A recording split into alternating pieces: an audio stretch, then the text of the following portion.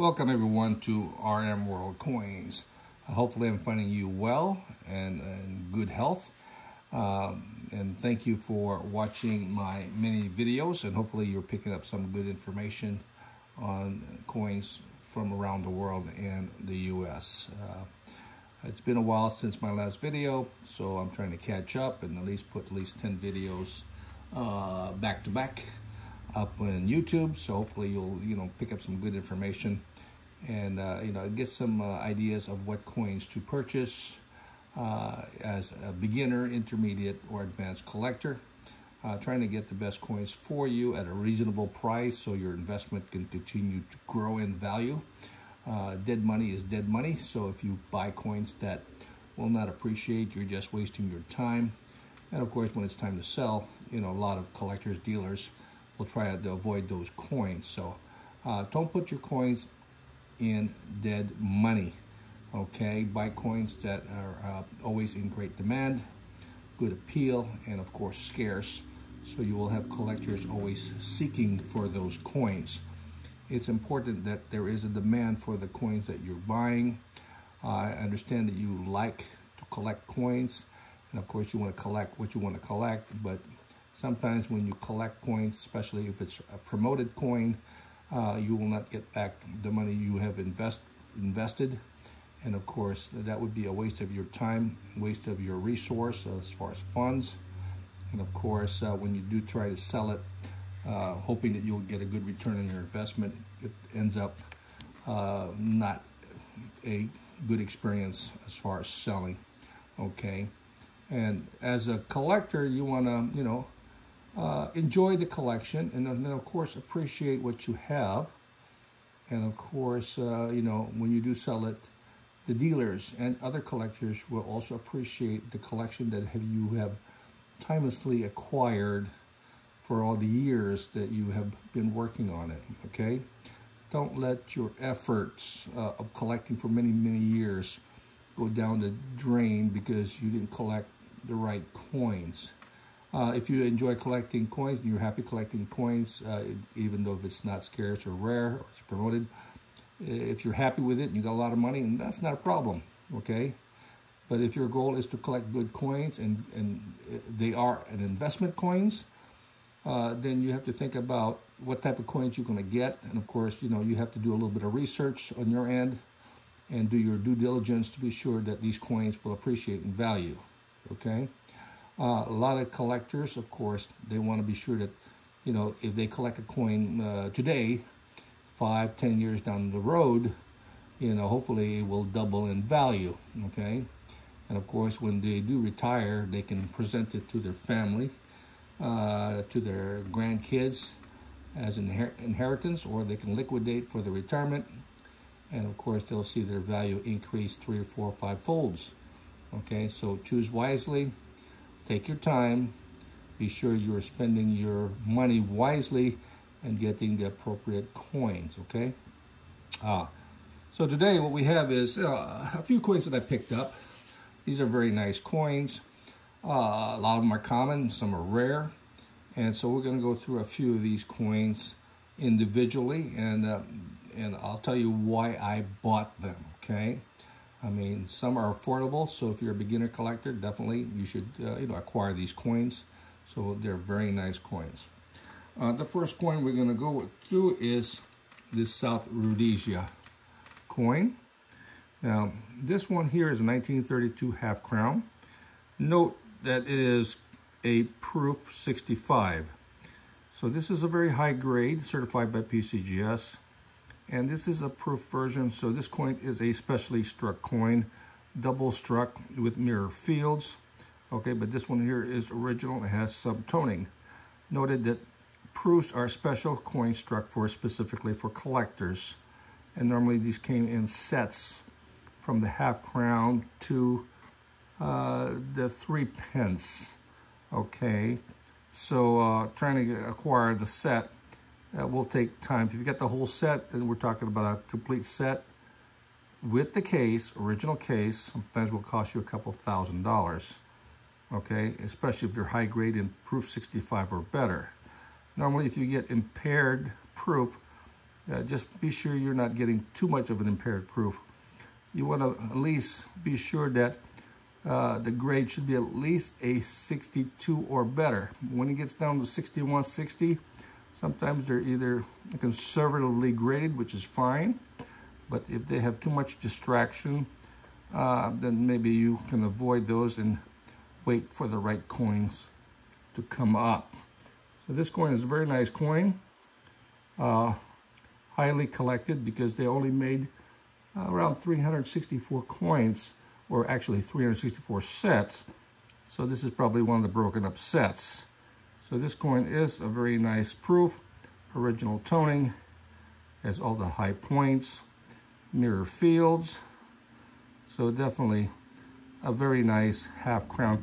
And of course, the half crown being a larger coin definitely is more in demand than the smaller minor coins. So this one definitely is a very nice high grade proof 1932 half crown. Look on the reverse, very nice shield. These are very nice struck coin, no problem. So this one here, something that maybe if you do collect coins from South Rhodesia, this is something maybe that you want to look at and add to your collection. If you come across the 3 pence, 6 pence, shilling, florin, and this half crown. Okay, beautiful set, rare coin, less than 300, actually I would say just round it off, less than 400 coins available. And many of them have been impaired because many have been handled badly. They will have bad toning, hairlines, fingerprints. Those are the things that you want to avoid, okay, or cleaned. So get one that is nice, original, and add that to your collection. This one will continue to increase in value as time goes on. A very nice coin, highly desirable. Definitely a coin that you want to add to your collection.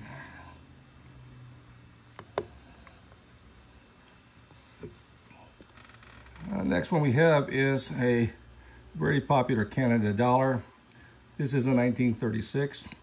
Noted that with all the early dollars from Canada, the 1936 is a very popular coin, especially this particular design with George V.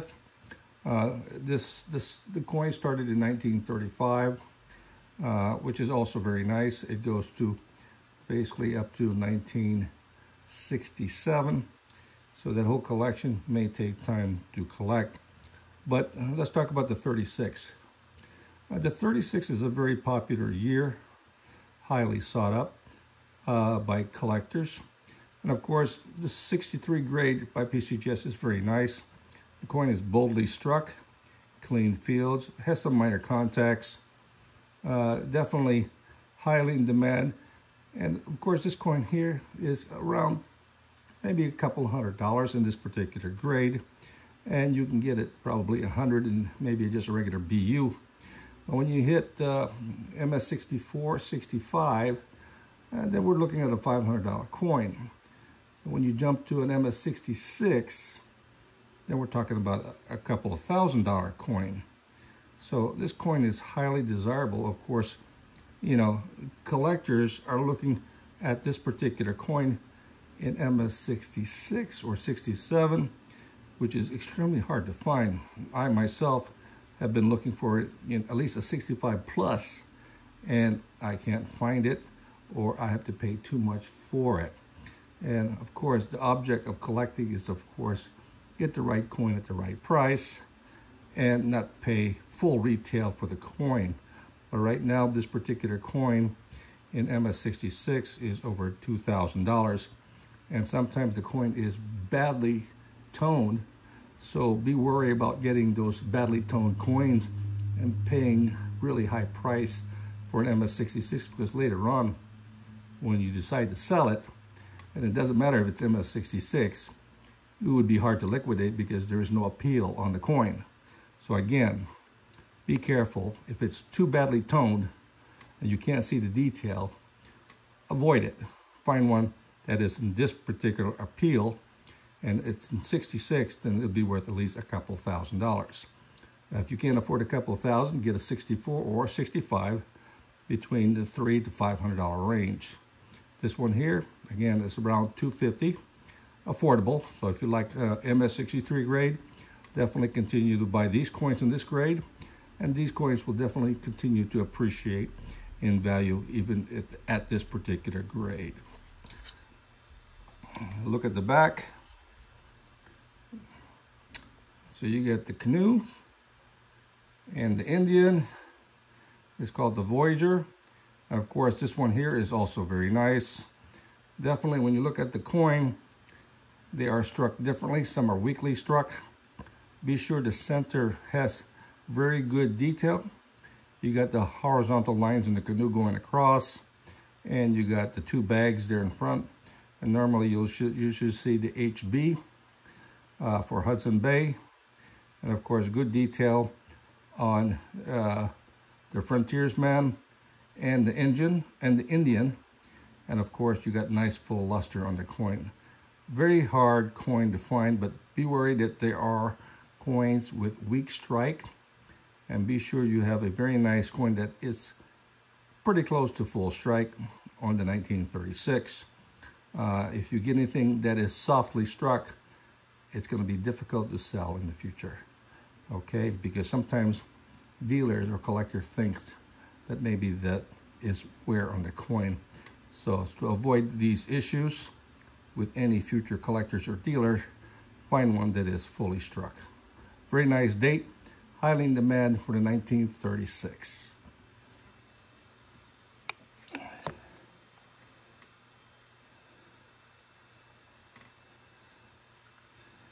I came across this particular coin, a U.S. Morgan dollar, 1883 cc, graded NGC 63. And of course, the Carson City dollars are getting harder and harder to acquire in high grades. So this was a 65. We're talking about $1,000 coin. And of course, if it was a big, proof like on the coin, then we're talking about more money. This one to me is a nice MS63 by NGC. And of course, as you rotate the field, there is a semi-proof-like field on the coin. The face is very nice. It's nice and luster. So there is a contrast difference between the device and the background. So this is a very nice 1883 Carson City coin. To me, it only has some minor marks on the cheek. The fields are exceptionally very clean. So this is a very nice coin. I picked it up pretty reasonably, maybe a couple $100 on this particular coin. So when you find these coins in MS63, and it seems to be a pretty decent strike with minimum contacts, and of course, if it has some nice proof-like or semi-proof-like field, maybe that's something that you want to, acquire. These coins normally, especially the Carson City coins, will continue to increase in value and definitely are good investment for the future. Let's take a look at the back. The back definitely is a premium coin. It's almost like a cameo. So it's got a big difference, contrast between the background and the foreground design. Nice frosty luster on the device. Good full breast on the eagle. Nice white design on the detail. The fields almost are mirror-like. So it is looks like a proof-like for this reverse on this particular one.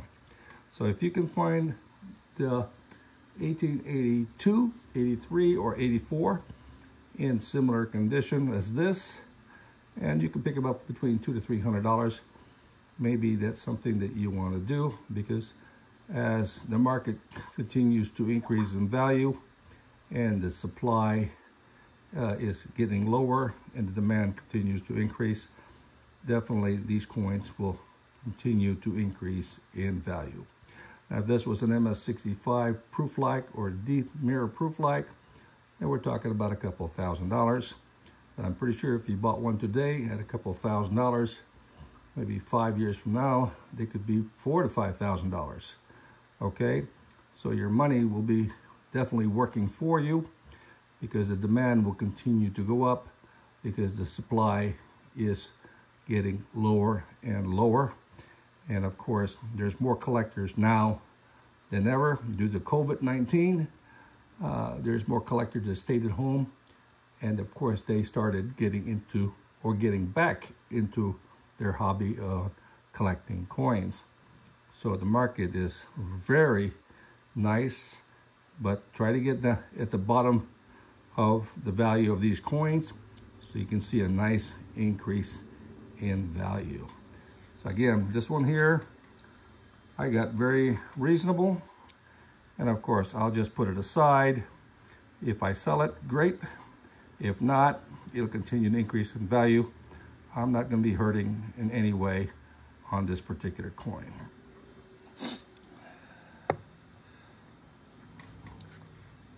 Next one we have is a nice 1921 Morgan dollar. This is certified ICG MS65. And this one I picked up for maybe $150. And these are nice coins. And of course, you want to buy the coin, not the holder. So you want to be sure that the coin is very nice in its appeal. Of course, full luster, sharp strike. And of course, you want to be sure that it has no distracting. And of course, this one is very nice. Normally, you'll see the first issue, the problem with these coins is the face. It's going to have a lot of bag marks, so avoid those coins. Because 1921 is plentiful. You can pick up some really nice one for around $100, $150. That's something maybe you will consider adding if you are a beginner collector or intermediate, okay? Between the dates, the 1921 Philadelphia, which is what this is, the Denver and the San Francisco. Of course, the rarest one is the San Francisco, which is extremely hard to find in 65 or better. The other one is the 1921D, which is the only Denver mint mark coin for the Morgan dollar. And of course, if you're able to find this particular dates in proof-like mirror fields, definitely you're talking about coins that are about 5 to 10 times more than the value of a regular brilliant uncirculated coin. Again, very nice coin to acquire, especially if you're able to find one in proof-like. Let's look at the reverse. Again, the reverse is very nice. Normally, you will see the wreath on the right, weakly struck, common characteristic for the 1921, but a full bloom, full luster coin, sharp strike detail all over, all around, definitely is what you want to get. And of course, this is the Philadelphia. It does not have a mint mark above between the D and the O of dollar. Okay, so a very nice coin, nice full luster, a very nice addition to your collection. Next one we got is a very nice piece dollar. This is a 1923 certified ICGS. This is a common piece dollar, high mintage, 1923, 1922 is the two coins or the two particular years that have high mintages. And so 1923 or 1922 also, if you can pick these coins up for like $100 or so, definitely maybe that's something that you should put away, especially if they're in this nice condition with full clean face, nice high defined hair, okay, exceptionally clean and nicely struck coin. Definitely a nice coin without any big issues. A minor hit or there is not a problem. This again is graded 65 by ICG, but overall a very nice coin. So if they come this nice, definitely something that maybe you want to consider adding to your collection. On the reverse, very nice eagle. Definitely nice feathers on the coin, exceptionally clean from any bag marks. Very nice appeal.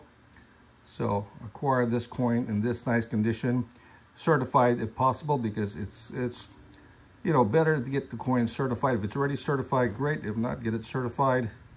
But this is something that you want to acquire while you can afford it. Pick up one or two. These are good examples that also you can utilize when you do buy raw coins. You can use these coins to compare raw coins and see if your selection on raw coins are similar in grades and condition, and then you can get those coins certified. So this is a very nice coin to add to your collection. Last one we have is a very nice coin that I picked up at a reasonable price. This is a Germany 1927 A. A is for the mint that it was struck from. There's about 6 different mints that can struck coins from Germany, and this comes from the mint mark with A. This is a nice German 5 mark from Bremerhaven, and this is certified by NGC as MS65. These coins, you know, 5 years, 10 years ago, would be only a couple of $100. And now these coins in MS65 are going for $1,500 to $2,000. So they are good investments, especially in high grade. Pick them up with as brilliant as you can possible. This coin probably has a very low mintage, and not very many are in MS65 grade. 66 or 67 definitely gets a little bit harder to acquire, and you'll be paying a little higher price. This is a very popular 1-year type coin, low mintage. It's a beautiful series that you can collect from Germany during the Weimar time period. And of course, this is a very nice coin with the ship and very nice detail, full luster, sharply struck. Take a look at the reverse.